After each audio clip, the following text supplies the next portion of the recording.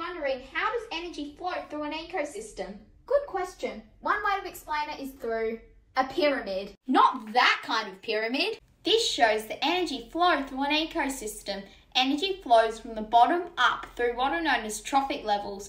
It actually all starts with a ray of sunshine. So let's take a look at the first trophic level where the energy is captured. Plants, algae and cyanobacteria are called primary producers. They make or produce their own food through a process called photosynthesis. Light energy is captured from the sun and is used to convert carbon dioxide and water into oxygen and glucose. This provides the producer with energy to help it grow. Cool.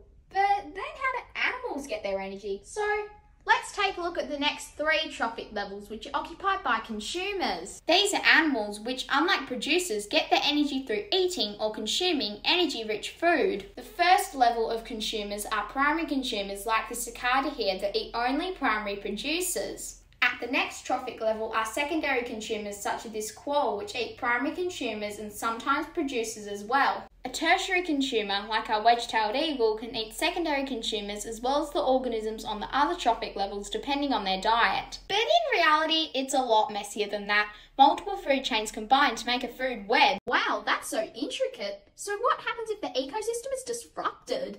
If a species is removed or reduced or an invasive species is added, it can put the ecosystem out of balance. Energy flow can be disrupted rather like a break in a chain of dominoes. Oh no, how can we fix this?